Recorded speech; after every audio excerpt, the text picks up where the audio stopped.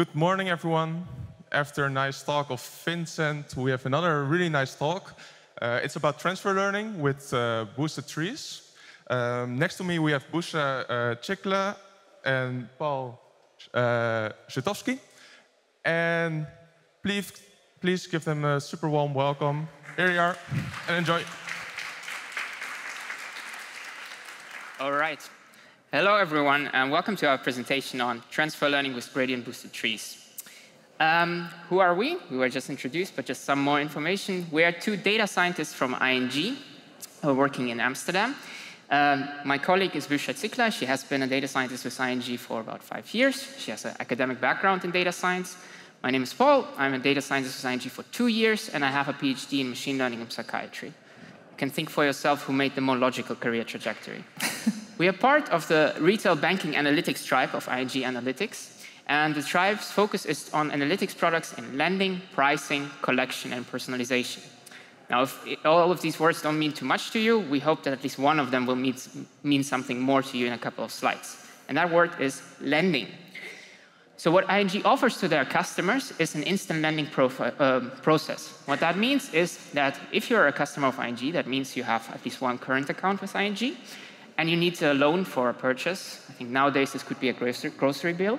You can just go to the ING website and fill out an application immediately, which requires some ID verification, specification of loan amounts and terms.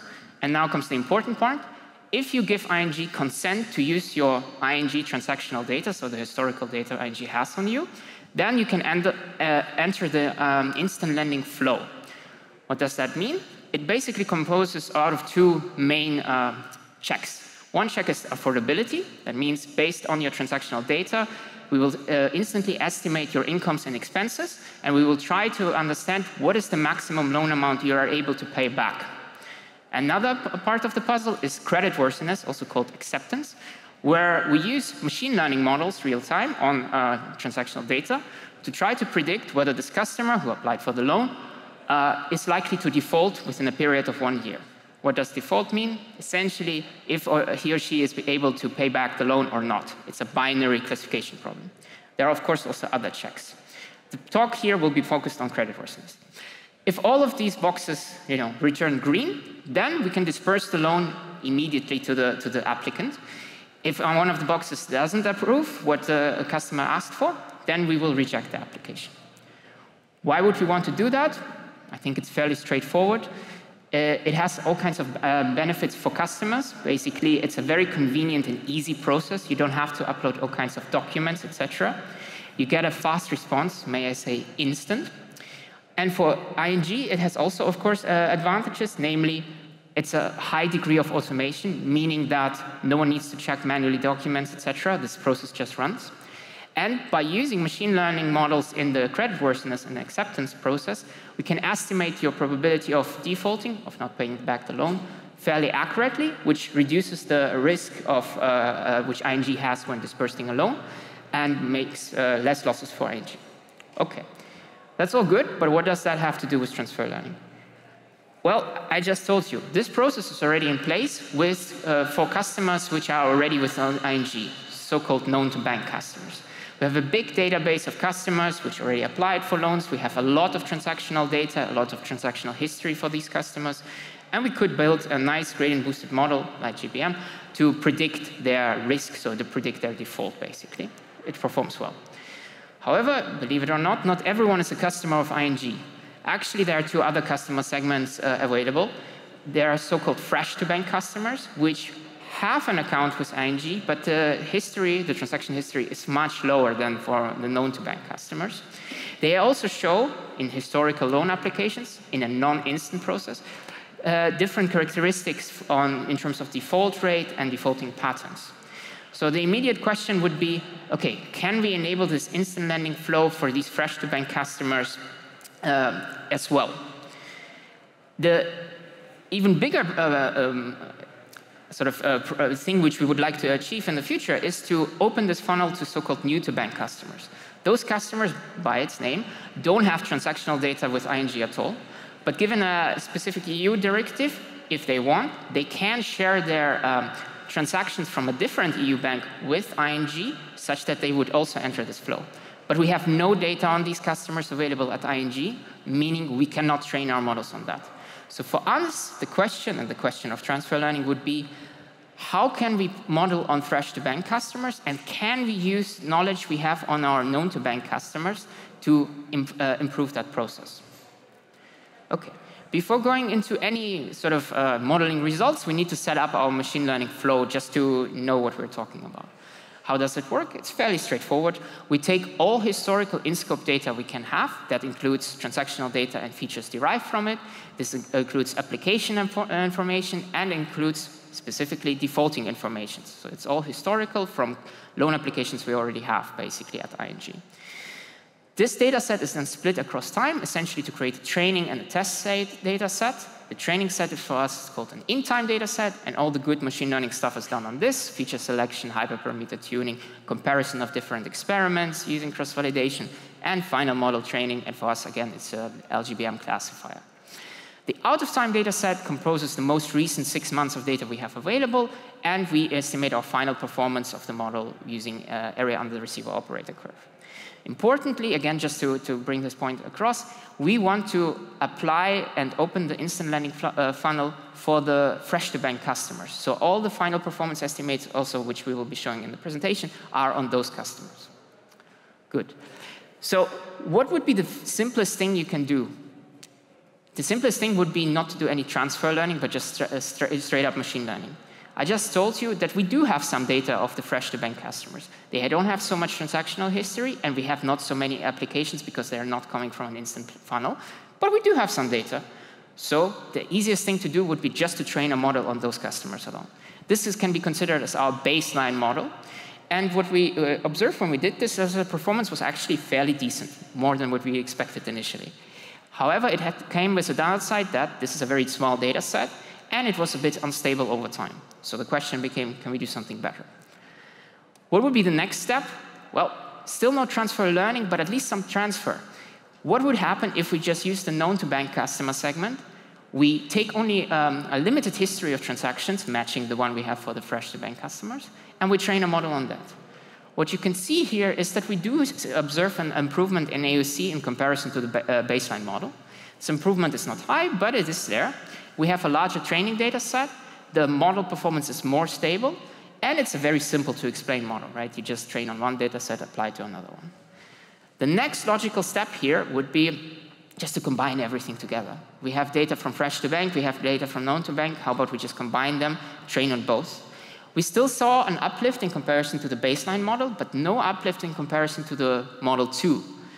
What we suspected there is that the fresh-to-bank data set is just large enough to mess up the pattern for which we learned from the known-to-banks, but not large enough to actually contribute something, at least not in this very simple way. Okay. Now, some of you might be, if they're still awake, thinking, okay, the topic of the talk was transfer learning with gradient boosting. Heard a bit of transfer, I heard a bit of learning. I heard a bit about something called instant bending or whatever the guy was saying, but no transfer learning. The good news here is that this is the time to wake up, to pay attention, because Bushra is going to be taking you exactly through that. Thank you, Paul, for waking up the audience for the rest of the presentation. Let's move to transfer learning part, proper transfer learning. So what you heard from Paul, that we started with simple experiments where we technically transfer some knowledge from known-to-bank to fresh-to-bank. But actually, this is not all you can do, right? So this is not a proper way of doing transfer learning. So what would be the proper way is actually this. So you would start with modeling on known-to-bank customer. You would keep this model as it is, and then you would put some adjustment on top to make it better performing on fresh-to-bank customer. So after completing this simple experiment and learning some things from these fresh-to-bank and known-to-bank customers, we move to these experiments by following this logic. This logic is very commonly used in deep learning models like neural networks, right? So you can find, for example, language model pre-trained already, and then you can put additional layer at the end and fine-tune on your data, and this will make the pre-trained model better performing for your purpose. So obviously, we are working in a credit risk domain, and it is regulative, so using deep learning is a bit too strong statement in our field. So we try to find a way to implement the same logic with the gradient boosted trees. So the question for us, is it possible to do this kind of approaches by using boosting trees? And for us, we like to use LightGBM, so we follow that direction. And luckily, the answer is yes here. Otherwise, I think we wouldn't be here to share our knowledge from transfer learning experiments. And we figured out two main approaches. One is refitting approach, another one is adding trees. And now I will explain both approaches to you and show the results at the end. And we will comment together on the results. Let's start with refitting approach. Just to give the general idea of refitting, I would like to make the problem we are trying to solve a bit simpler. And also, instead of thinking about LightGBM, let's think about the decision tree, which is a unit component of LightGBM algorithms. And let's say this is our known-to-bank customer. We have 17 video gamers out of 25 customers, and our aim is to predict if the customers like video games or not with a simple decision tree. If you fit a decision tree on this population, it would look like this, maybe. So you would get two splits. One is about age, another one is about if the customers are using computer databases. So what you did right now, you split the main population into some more homogeneous end leaves. And based on these end leaves, now you will make a prediction about your new customers, for example, right? So if you check the end leaf 1, the probability of having video gamer now is 33%. Okay, now you fit a model on a known-to-bank customer. So this is the first step of a proper way of doing transfer learning, right? So what is the second step? It is adjusting this model. So in refitting, the adjustment is done only on the end leaves. So you're having the new data set, which is your interest. In our case, it is fresh to bank. And you're keeping the pattern you learned from known-to-bank models, which are these splits about age and using computer databases. And then you're checking the distribution within each end leaf by checking your fresh-to-bank customers. And if we continue the same end leaf 1, you see the probability of having a video gamer in this group is now 25%. So you change the output from the end leaves with this way. Something to mention here. Here you assume that the patterns you see in known-to-bank customer is completely the same with fresh-to-bank customer, right? So you don't change the patterns available there between features and the target. Only thing you are doing is you are adjusting the end leaves to maybe show the target-based characteristic differences in fresh-to-bank customers. And this was the decision tree example, but we are not using decision tree, and we are not trying to solve this simple problem in our credit risk domain. And if you go back to the reality in LightGBM model, it would look like this.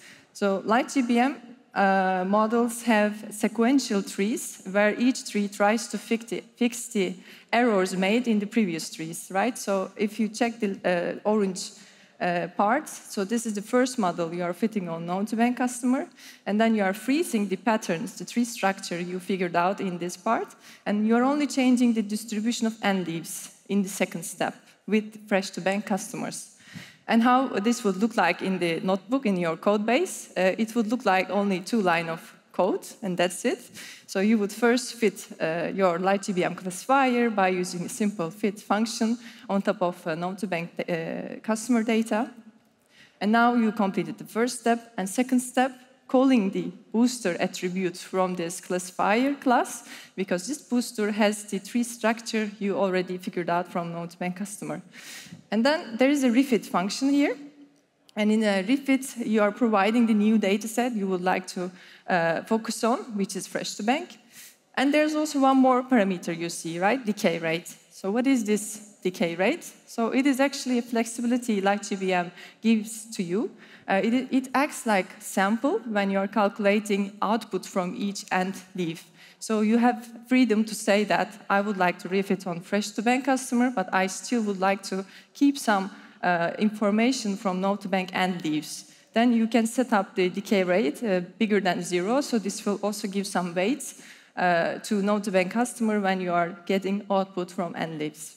So if you see the plots, so y-axis is before refitting, and x-axis is after refitting.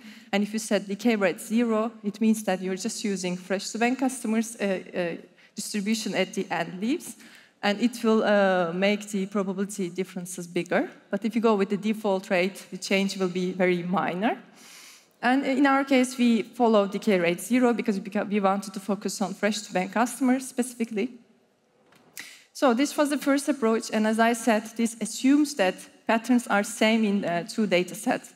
But in reality, probably it is not the case, right? Probably there are some new patterns, there are patterns that conflict with the first patterns you figured out. Is there a way to adjust the pattern you learn from the first model for the second group? And the answer is again yes, so there's a second approach, and it works as adding nodes or trees. And if we continue the decision tree example, it would look like this. You would start with two splits you figured out from node-to-bank customer, which are age and using computer daily, but you wouldn't stop here. You would investigate further, only checking fresh-to-bank customer, and you would get two more splits, having kids or having PlayStation. See, you figured out more now about your fresh-to-bank customer, and this will give you to do some corrections. If you have a pattern which doesn't fit for fresh-to-bank customer, this is the moment for you to fix by adding new nodes. And if you go back to light GBM example, so you again fit first tree, and then you are adding more trees sequentially on top of this first tree, and these new trees are coming from fresh-to-bank customers.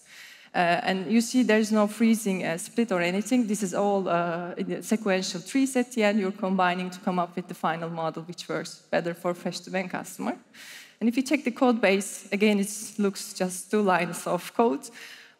So you are first fitting the node-to-bank model, and then in the second model, you are giving this first model as the initial model. So you say, second light GBM, please start where I stop in the first model and continue learning more on this new data set. So this sounds very simple to apply, but if you think deeper, it's very hard to optimize. It's very hard to find the features which would work best, and also the parameters would work best for this concept. The important part, in our opinion, is about how many trees to add in the second part. Because first part, yes, you learn the node-to-bank customer, you get these patterns. But in second part, you have to figure out how much correction needed, how many trees I should add. So if you add, for example, only one tree, new tree from fresh-to-bank, on top of 100 trees you learn from node-to-bank customer, this wouldn't make any impact. So it would be simply the same model with the initial one. Or let's think the extreme other case. So you had only one tree from node-to-bank customer and added 100 tree from fresh-to-bank customer. Then you make only, a standalone fresh-to-bank model. So there must be an optimized number of trees you should choose. And what we did here, we first focused on the first model, and we fine-tuned that one. We found optimal features, and we found optimal parameters. And then we kept this as stable. So we didn't change the first part anymore, and we only tuned the second part. So with this way, we got a result. And now I will show you the results, and I will explain which one we chose at the end. So here you see the simple approaches Paul explained, and you already know the performance improvement. And these are the results from transfer learning. With refitting, we increased the AUC a little bit more than the simple approaches. With the transfer learning, we couldn't achieve so big improvements, unfortunately. And if you check the complexity between these approaches, going with the transfer learning actually creates lots of extra work on us. We are working in risk domain, and we have very solid validation structure at ING. So every time when you change something in the modeling, you have to explain everything to them, and you have to make sure that it is acceptable from their side and also business side. So thinking of these extra work and also checking the AUCs, we decided to go with only using the model on node-to-bank customer. But as Paul mentioned, there was a big characteristic difference we saw on fresh-to-bank customer about default rate. It is higher than known-to-bank customer, and to deal with this, we just calibrated this model. We were using fresh-to-bank customer, at least this brought the mean predictions to the correct observed default rate in fresh-to-bank customer. Okay, so what is the key takeaway from this talk for you? Do we mean all of this transfer learning stuff is not worth your time? Of course, the answer is not true. For us, it didn't give dream results for us on our use case, but it really depends on the use case, right? So if your data size is so small to do this transfer learning, you will not make it. Or if the characteristics of these two different data sets are not suitable for this approach, again, you won't get benefits you expected. So what I suggest you just go and if you have a use case where you are dealing with a similar problem, just go and try. And I think it's worth to give it a try, this kind of approaches in Boost trees. And for us, it is not the end of the journey, actually. We are planning to investigate this kind of approaches further for different use cases. For example, retraining. We are thinking to update your model in the production. You don't have to wait a very long time to collect this data. What you can do, just collect a little bit of data and just check, if refitting is helping to improve this model you are using in production. This could be a simple idea to use. So in the future, we will figure out. And last point, our team works with different countries, so we are in global level of ING. And we are thinking maybe we can tailor already existing models for different countries and different portfolios by using two approaches we work on from proper transfer learning side. So that's all from us today. If you have any questions, we are happy to answer right now.